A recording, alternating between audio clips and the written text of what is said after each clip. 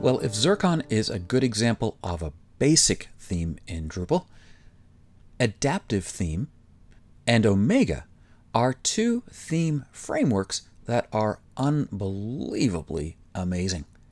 Now, both of these are still in development release for Drupal 8. Let's go ahead and take a look at Adaptive Theme. You'll note that Adaptive Theme is a base theme and that you need to use a subtheme for Adaptive Theme. Adaptive Theme is very close to release candidate and is usable as a Drupal 8 base theme right now. So we can go ahead and install Adaptive Theme. Go ahead and right-click on the 8x1x-dev. Now again, depending on when you take this class, you might see Drupal 8 up here in the green. If you do, take the Drupal 8 that's in the green, not in the red. For now, this is what we have to do. Copy the link. Let's come back over to our site, click on Appearance, and install new theme. Paste and install. Now we don't turn this one on because Adaptive Theme is, as I mentioned earlier, a base theme. Let's go ahead and grab Subtheme, and it's just down here below, called Pixture Reloaded. This isn't my favorite version of an Adaptive Theme subtheme. I personally like Corolla a lot better. However, this is the one that's ready. So go ahead and click on Pixture Reloaded. That's at drupal.org/project/pixture_reloaded. Scroll down and you'll need to find the Drupal 8 development version. Again, by the time you take this class, it'll be most likely up here in the green. Right-click, copy link, and install on your site.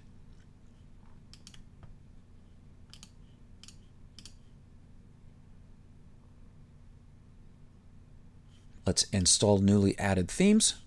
Scroll down, and now you're going to find Adaptive Generator and Adaptive Subtheme called Pixture Reloaded. Go ahead and click Install and Set as Default.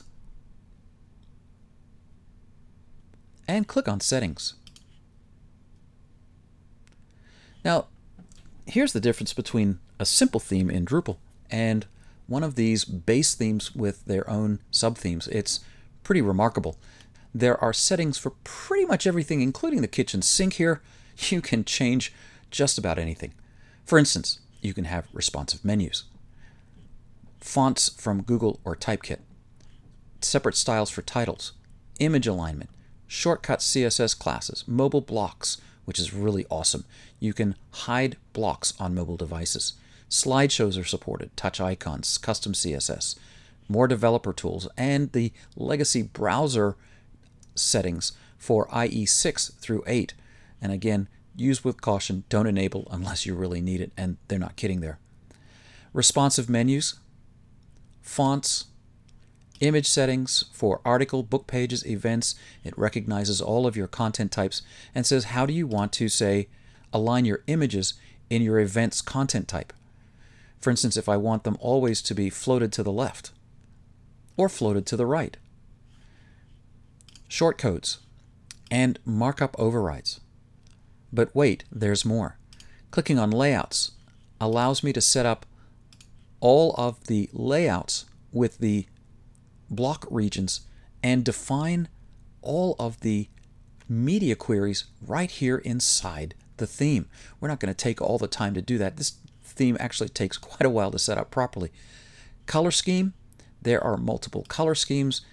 But if you don't like the ones that come with it, well, of course, you can build your own entire color schemes. And then, of course, there are the normal base settings. This is really an amazing base theme and subtheme for your Drupal site. Well, we've not really made any changes here, but let's go and take a look at the homepage, and you'll see, wow, a brand new look and feel for your homepage. Now the problem here is, of course, again, we need to go in and check our block layout because it's different with Pixture Reloaded. There are no sidebar regions here.